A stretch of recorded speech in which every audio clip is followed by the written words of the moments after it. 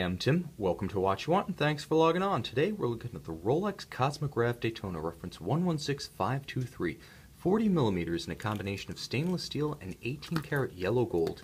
You can see, and if you like, you can buy this Rolex Cosmograph Daytona on our website, watchyouwant.com. And if you enjoy these videos, please subscribe to our YouTube channel, Watch You Want Inc. Now what you can see here is that on my wrist, 6 1/3 inches, 16 centimeters in circumference, the Daytona is easily the best fit among the 40 millimeter Rolex options for a smaller wrist. Now it has the same look as every automatic winding Cosmograph since the 1988 advent of the autos, but what it has that the modern oysters like the GMT Master 2, the Submariner, really all of the super case watches don't have is a wonderfully low profile and compact lugs. That's right, 40 millimeters, it's a small, compact 40. Wears big because of its basically unmistakable style. Everyone knows this is a Daytona.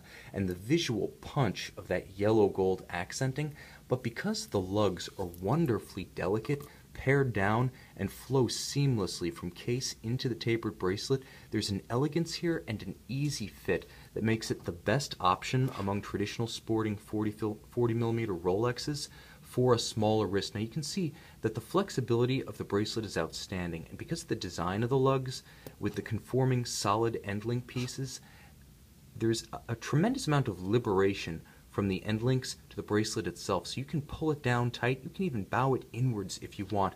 This can wear on as small a wrist as you like. I know many wrists substantially below 6 inches in circumference, even below 5.5, wear this watch with ease, comfort, and real style. So there's a versatility here that's assisted by the fact that each one of these links actually features individual curvature or camber. You can see it in the silhouetted profile here, but each one of these links actually has a little bit of an arc to it. So the compound effect when it starts to curve around the wrist is that it almost has pre-curve built into it, so it flows around in an arc in a way that simple straight links would not. And of course, all solid center links, solid end pieces, and the latest generation of milled out bank vault solid Rolex clasps. Now you can see everything here is finished to the highest standard. This isn't the old generation of stamped clasps. This one features Rolex's tool-free EasyLink 5mm incremental adjustment.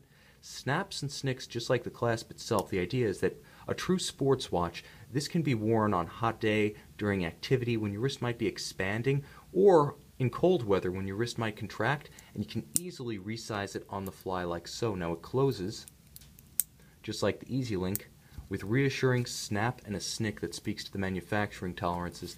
An excellent piece, and it is a true sports watch. 100 meter, 330 foot water resistant with triplock crown. This is one that you can wear anywhere. The steel is versatile and durable. The gold makes it upscale with just enough accenting. Used with a judicious, deft hand, like jewelry, it accents and complements without dominating. It's not the whole ensemble. It's really the exclamation point that sets it apart.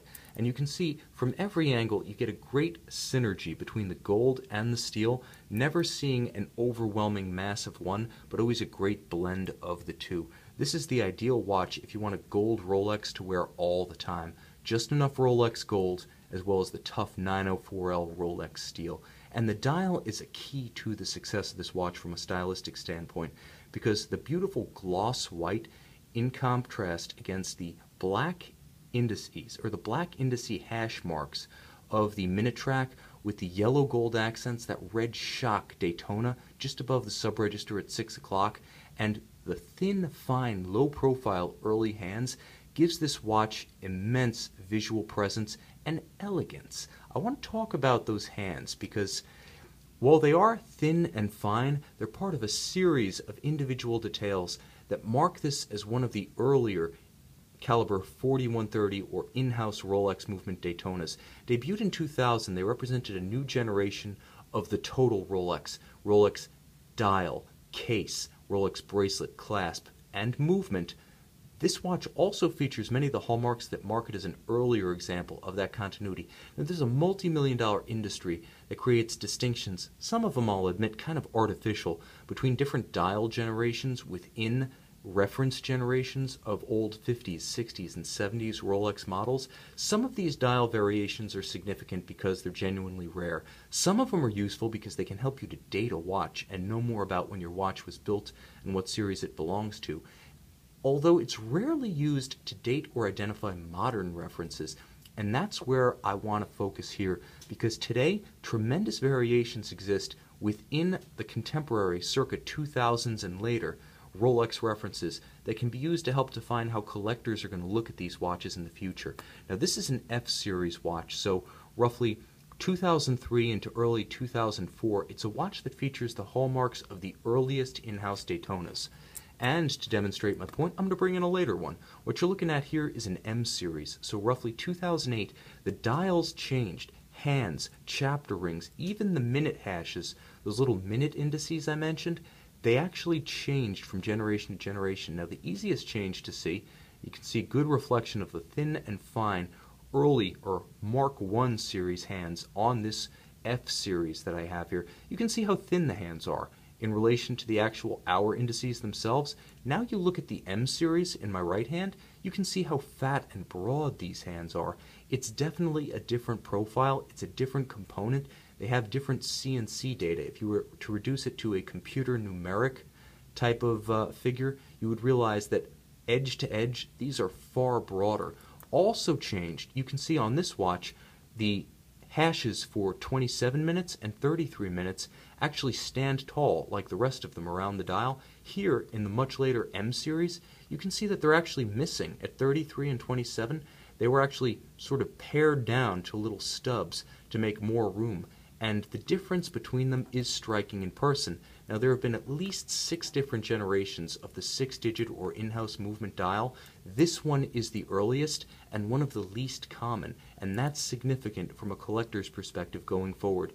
These are the distinctions that we're going to use to define the differences in modern Rolex once the 50s, 60s, and 70s watches have been eaten up by collectors and we start to look for the new classics and how we catalog them.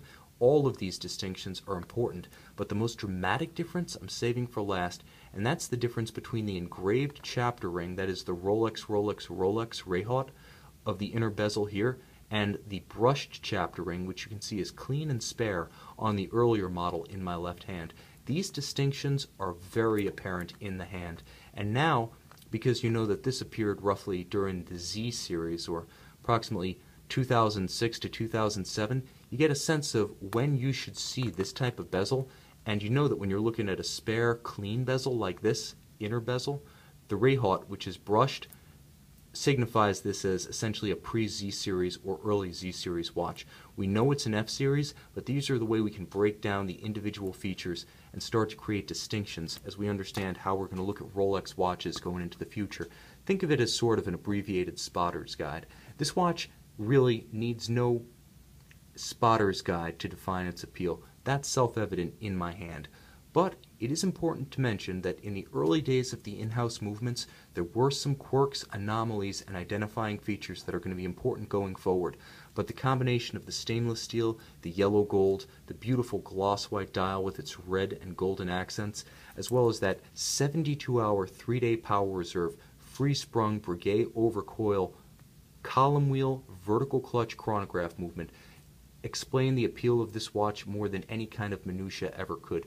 This is a watch that's a classic, that's instantly recognizable as a Daytona, that does have its defining features that can help you to date it, but the bottom line is these watches don't become dated, they are timeless. Mechanically robust, and as I mentioned earlier, all Rolex, inside and out.